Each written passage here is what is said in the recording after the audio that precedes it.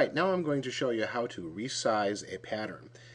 Every PC comes with MS Paint, so what you want to do is just load that, open it up, and then go up under File and hit Open, locate the file that you want to change. In this particular case, we're going to go with this ginseng pattern.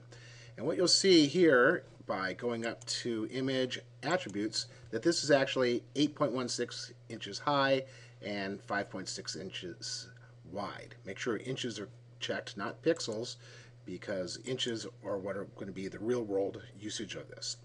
So you go, okay, well, I want this to be 5 inches, not 8 inches. So if you pick 5 and you just click it like that and hit OK, what's happened, you'll see it is cut off the bottom because you've told the canvas to be 5 inches tall, not the image. So it has clipped the image. Obviously, not what we want to do.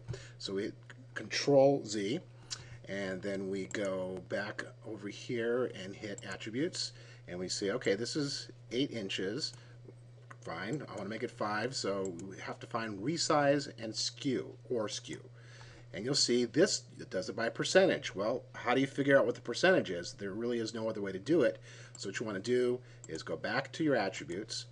You'll see, you just move it off to the side there. Open up the calculator that comes with every PC.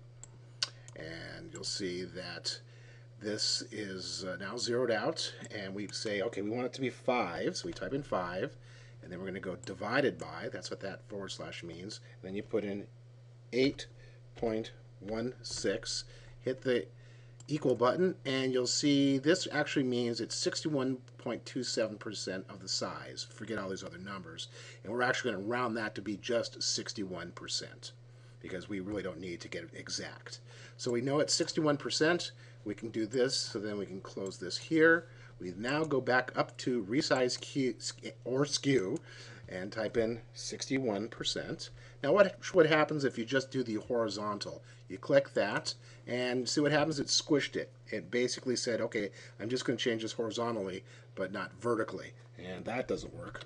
So we undo that, go back up to resize skew and go 61% and 61% for the vertical. Hit OK, and you'll see, there you go, perfectly proportioned, and you can verify the size. You just go to Attributes, and now it says 4.98, so you're 2/100ths of an inch off, which is not bad, especially since it's smaller, and you're 4/100ths of an inch off on the width. That really is such a small amount that it shouldn't make any difference whatsoever.